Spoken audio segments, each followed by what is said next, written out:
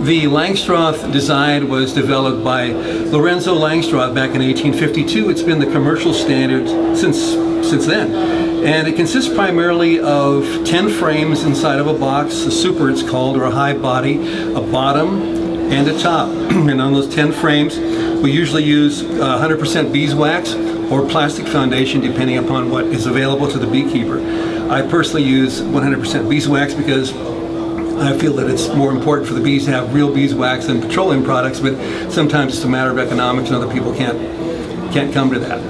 The Langstroth hive is movable. I was a former commercial beekeeper, so they're easy to move, they're easy to manage. You can look down in the hive and see all the frames and see what you need to do, so they're relatively easy to manipulate.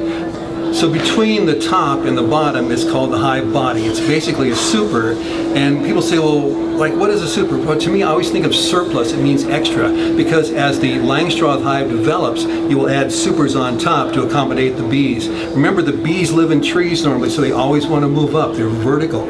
So when we put a super on top of the hive, the bees will normally move up and fill those frames. And with the Langstroth hive, it's real important to put supers on not early, but when the hive is pretty much all the way across, when there's about 7 or 8 frames of bees and honey. Put the super on, the bees will move right up in it. One of the primary benefits of the Langstroth hive is, of course, the frames are movable and easy to get out. They're secured by a wooden frame and by wire, so you can extract them in an extractor easily without them blowing apart. They're good for checking. If you want to check for disease or mites, you can easily pull the frame out and look at it, turn it whichever direction you want without concern about it falling over or anything like that, because it's secured with wire. If you have American foul brood or European foul brood or sac brood or any number of diseases, it's easy to spot them quickly and analyze it with the Langstroth hive. So we have a queen excluder, which is used to keep the queen out of an upper super, so when you want to take your honey off, you won't have eggs in there to bother with, so that's what a queen excluder is used for.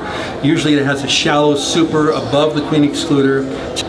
Typically with the Langstroth hive, you would have the hive body, a super, then the excluder, and then a shallow. And you would run that shallow sometimes for comb honey. Some people like to use them for comb honey. They're a little bit lighter weight, a little easier to manage. I think the average weight for a shallow is around 25-30 pounds.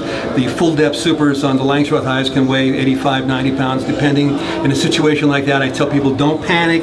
Take the honey out a frame at a time. It's very simple to do. And when we take the honey out, we just brush the bees off and we extract the comb and bring it back to the bees. So they always have a full cycle of comb to work with. There's also, you saw the moving and robbing screen. It sets on the front of the hive. It screws on. It's to keep wasps out, or if you want to move at night, you can let the bees come out into a screen area. If you have wasps, you come back in the evening, screw it on to the front of the hive. Close the entrance on the bottom, so the wasps come back the next day trying to get in access to the colony, and they can't. And then up above, there's a metal plate, which you'll notice on the left side of it, which has an opening on top where we let the bees out. The wasps can't see the bees behind the metal plate, so the wasps can't get the bees because the wasp will kill the bees.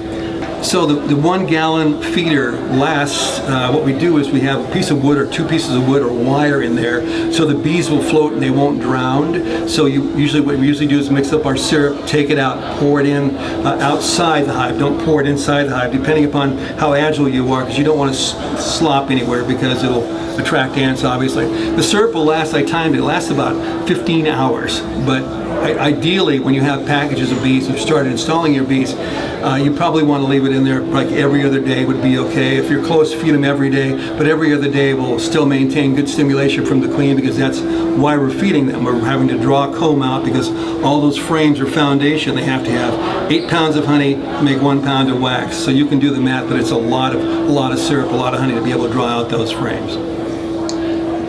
And remember, without the frames drawn out, the bees can't do anything. They can't bring in water, they can't bring in nectar, they can't bring in pollen, they have no place to store it.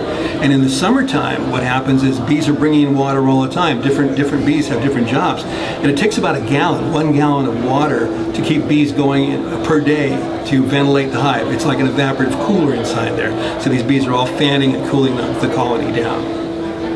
There's a telescoping lid and an inner cover. The inner cover acts as an insulator, especially in summertime. A lot of times we'll take and set the lid up just a little bit on top of the inner cover for more ventilation. But it's a place to feed if you need to put emergency sugar in there. There's a 3/8 B-way because all the Langstroth equipment has a 3/8 B-way all around the frames, the top and the bottom. So there's plenty of air movement and ease of movement for the bees throughout the colony.